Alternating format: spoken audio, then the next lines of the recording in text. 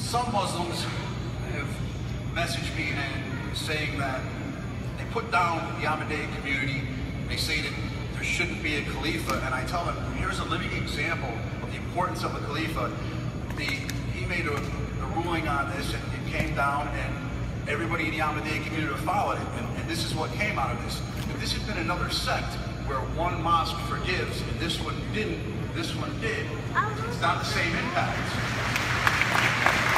And the person I was arguing with on Facebook, when I put all that up, he erased it all. So he realized, yes, there is an importance of a Khalifa. And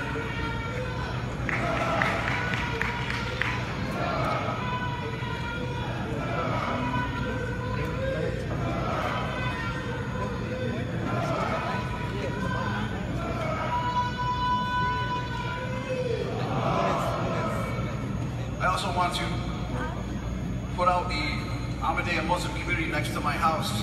I commend them on their bravery. On that awful night, I shot rounds through their mosque.